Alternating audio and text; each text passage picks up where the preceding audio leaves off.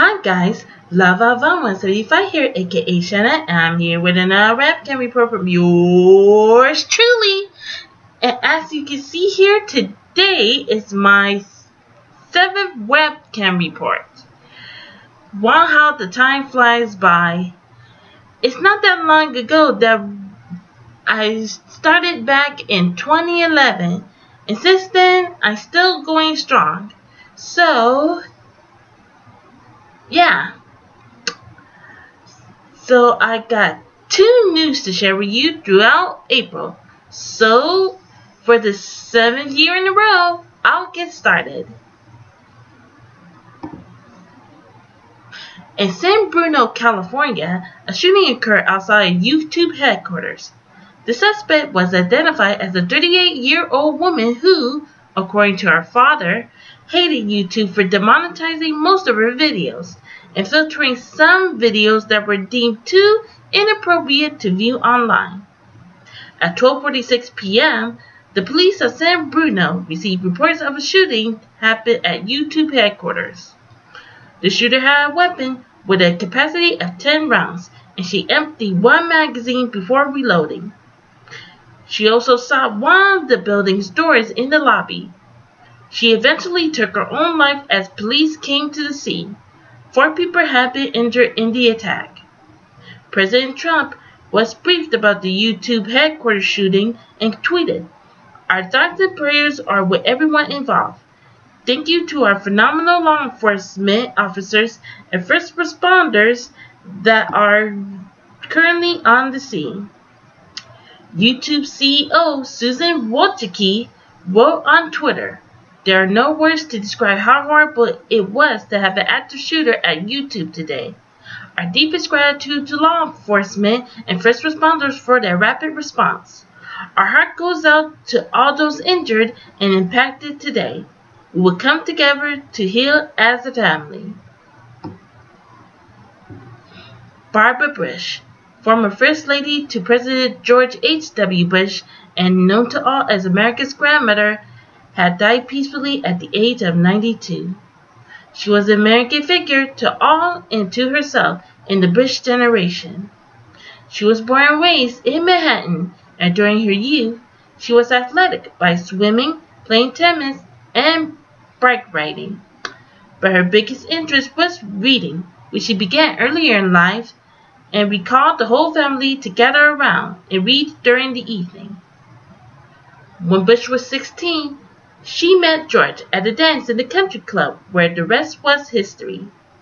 She was engaged 18 months later before he went off to World War II as a Navy torpedo bomber pilot.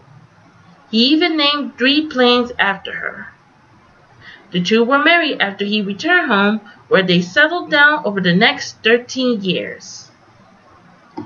In 1981, Bush became Second Lady of the United States after his husband became Vice President, and soon became a household name for the last 8 years.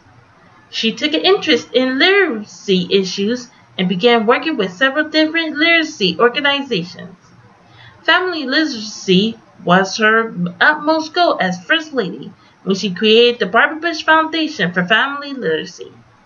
She even made a children's book about a litter of puppies on behalf of her English Springer Spaniel named Millie. The proceeds of her book goes to the Literacy nonprofit organization.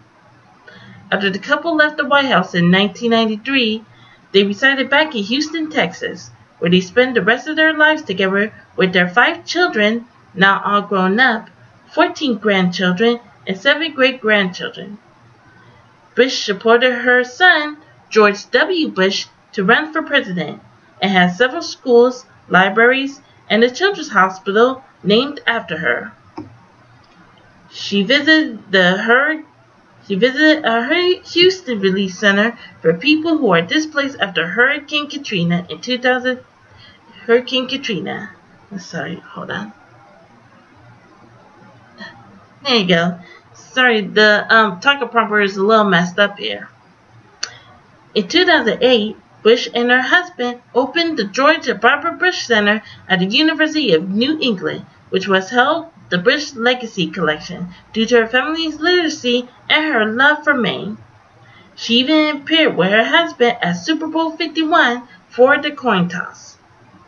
She suffered major medical setbacks as the years go on and being admitted to medical care several times, but she never let that get in the way of being who she is: a wife, mother, grandmother, and advocate to Americans everywhere.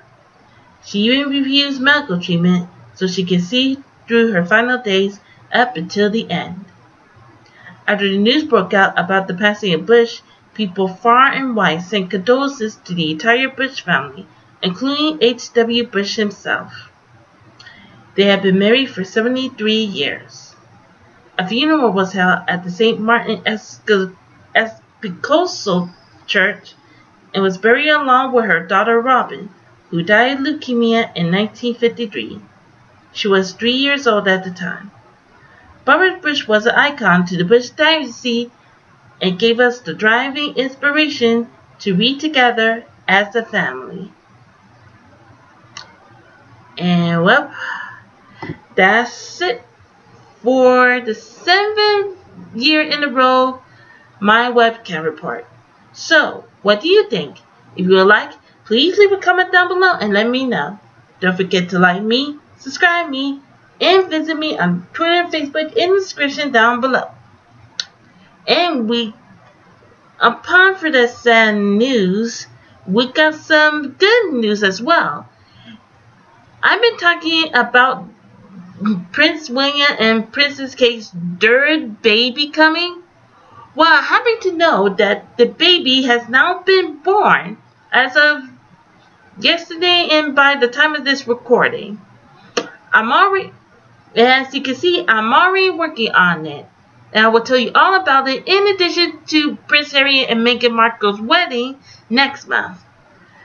So, I guess that's the announcement, and that will be it for me. So, until next month, I'm Lava 175, aka Shanna, and I'll see you later.